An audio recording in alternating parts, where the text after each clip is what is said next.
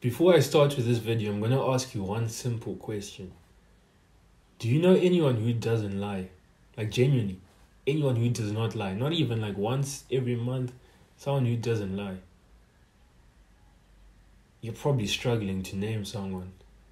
Or you're coming up with a justification that everyone lies, which is true. But what if I told you that lying, the simple act of lying, something that is so easy to do, something that we've all been doing since we were about 4 years old, 5 years old, what if I was to tell you that lying is plaguing your life? And when I say plaguing your life, I'm not exaggerating. I can promise you that if you stopped lying, your life would be so much better. Right now you may be thinking, I lied for the betterment of others. I lied to protect some people. I lied to whatever your justification may be. I'm going to explain why that isn't true. I'm going to explain why those justifications are BS. But just bear with me. Before I start explaining, we just need to define what lying is.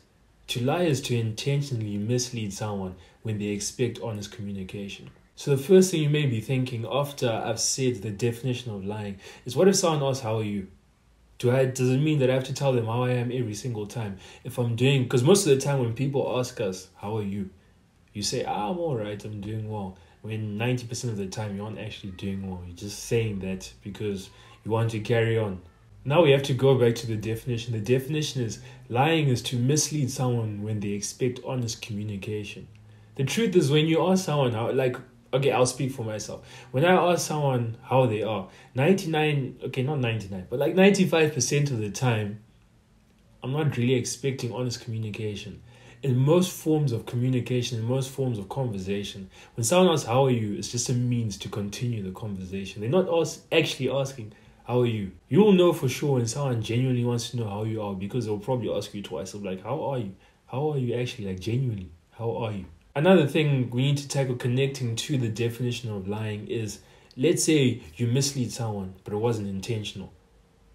Then you're not lying. It's just a case of misinformation. You just didn't know. So you're not technically lying. You just didn't know the truth and you misled them unintentionally. So now that we've covered the basis of this argument per se, I want to get into it. A thought you've probably been having right now is that lying is good in extreme situations. And this is all coming from a book I've read. It's called Lying by Sam Harris. You should actually read it. It will take you about an hour. It's like 70 pages. So in the book, he gives the examples like under a heading, lies and extremis. So lies and extremis are essentially lies told in extreme situations. The example he gave is, let's say you have your house and you're hiding some young man from a murderer, someone who you know is a murderer. That murderer comes to your door and he asks you, have you seen this young man? People will think that, it's okay. You can lie in situations like that, saying, I saw him running down the street. And you may think that telling that murderer that I saw him running down the street solves the problem.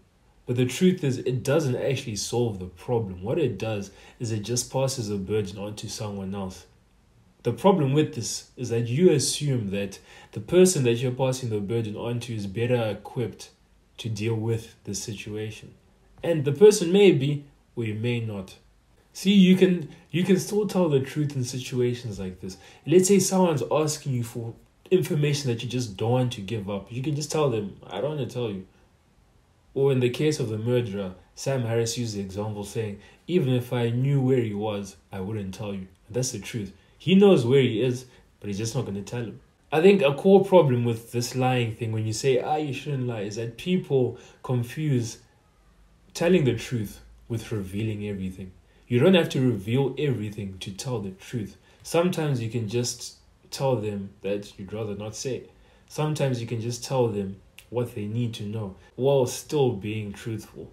So now on to what Sam Harris calls white lies and faint praise.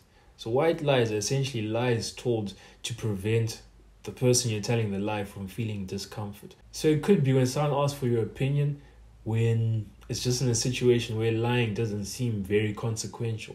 So they may be asking, do I look fat in this dress?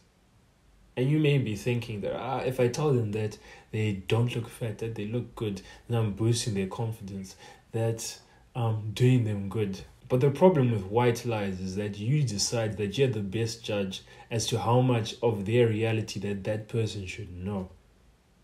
And that's quite disgusting behavior, if you ask me.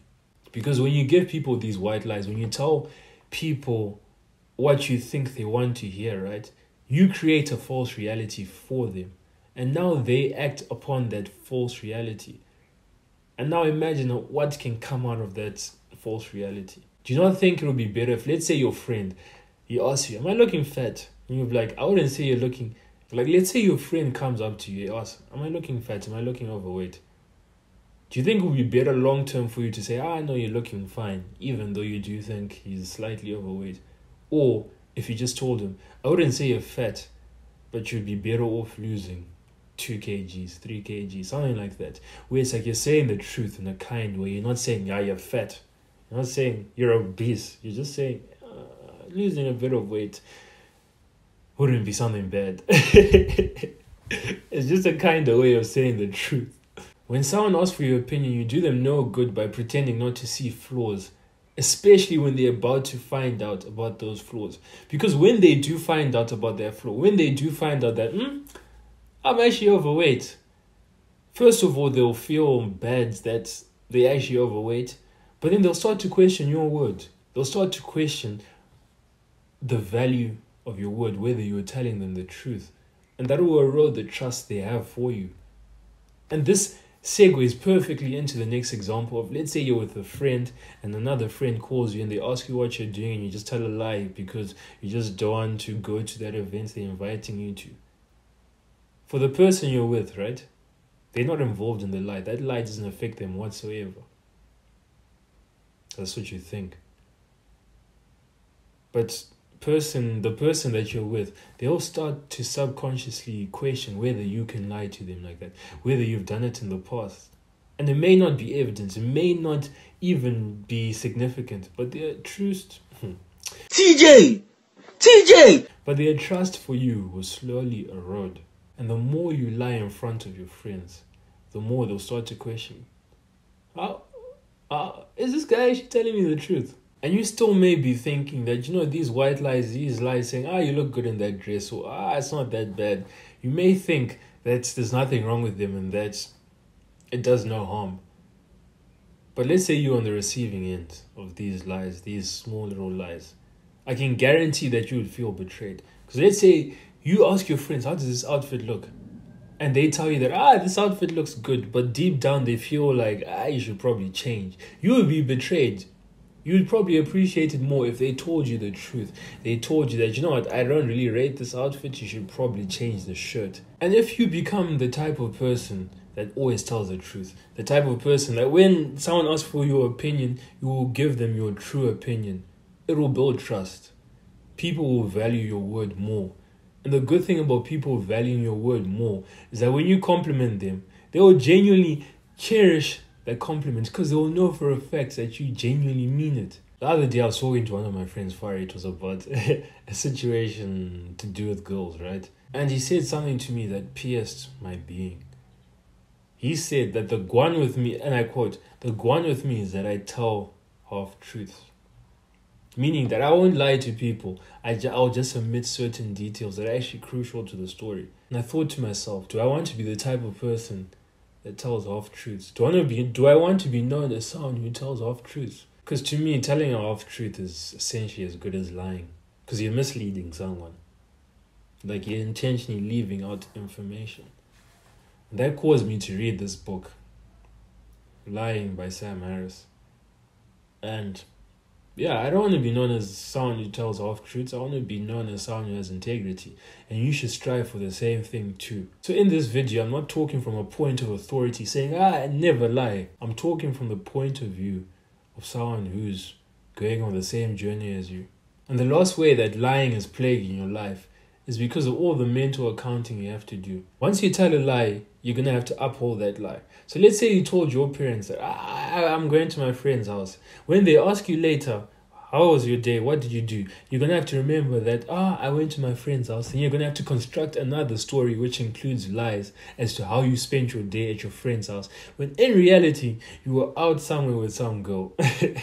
These lies, they take up storage. Let's say your brain has like 1 gig of storage. It definitely has much more than that. But let's say your brain has 1 gig of storage. I would say that people are using 5 megabytes for lies, like just keeping count of the lies they've told so that they can uphold them.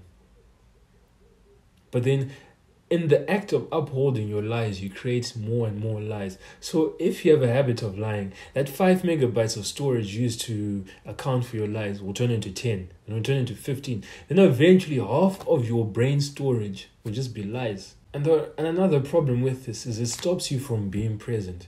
Because you will never be able to just live in the moment. You always be thinking, hey, if this person asks me this, then I'm going to have to say that. So now on to the most important question of this video. What would your life look like if you didn't lie? I think it's fair to assume that your life would definitely be much better if you stopped lying. Because first of all, on that mental accounting point, you won't have to keep tabs on all the lies you've made. You'll free up that 5 megabytes of storage. You'll be able to live presently. Like, have you ever been planning for an event or something and you are just thinking about, what am I going to say? What do I have to say? For a long time, I used to do that. I am not going down a conventional path. Most of my friends have gone to uni. Most of the parents of my generation expect people to go to uni straight away. So for months and months and months, I'd come up with lies to tell parents what I was doing, because in my head, going down a different path was associated with being of lower status. So I didn't like telling people what I was actually doing. So I'd have to tell people lies. Now I'd have to keep in my mind or keep account of the lies that I've told separate people. So every time I was going out, every time I was going back to my school, I was just like, what am I going to tell these people? Now I'd have to spend time remembering what I told them and constructing more things to say. And that was stopping me from being present. And when I resolved to stop lying, it's like a 20 kg chest plate was lifted off my chest. I don't know. It's so freeing to know that I don't have to prepare for anything. I don't have to worry about what I'm going to tell anyone, because I'm going to tell them the truth. So that allows me to be present. It allows me to enjoy every moment for what it is. So imagine if you could live your life not having to worry about what you have to say. Like, that girl that you meet, you won't have to worry about what you're going to say, because you're going to tell her the truth. You won't have to prepare this. I'm going to go up to her and be like, hey, how's the weather? It's good. It's looking as good as you. I don't know, some stupid punchline for a girl, right? Just go up, you tell her the truth. You'd be like, hey, I think you're looking cute, or I think you're cute. Or whatever, I don't know. This isn't a video on flirting. I wouldn't be the best person to give it. But just knowing that you go and in every situation you tell the truth, imagine how freeing that will be. Imagine the burden that will be off your chest. Because you have to realize that when you lie, you don't solve any situation. You're just kicking the burden down the road. Imagine a burden being a Coca-Cola can. What you're doing is every time you lie, you just kick it in the direction you're walking. So you just kick it. 20 seconds later, you're back to the can. You kick it, you're back to the can. And eventually... TJ! And eventually, the more and more you kick that can, your foot starts to hurt. It starts to hurt you.